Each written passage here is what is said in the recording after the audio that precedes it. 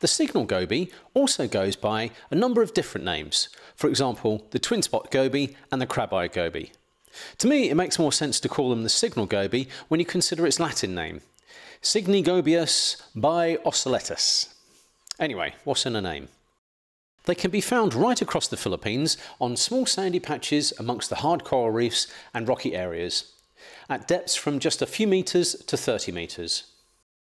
They have a very distinctive backwards and forwards movement, which some say imitates crabs, hence its name, the crab-eyed goby.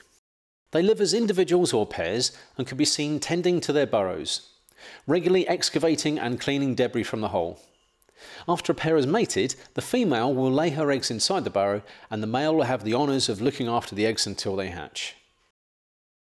Their diet consists of minute invertebrates, which they find by taking mouthfuls of sand or silt and filtering it through their gills.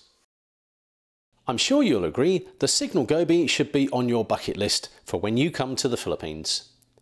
To book your next Philippine dive holiday, visit our website philippinediveholidays.com or email info@philippinediveholidays.com.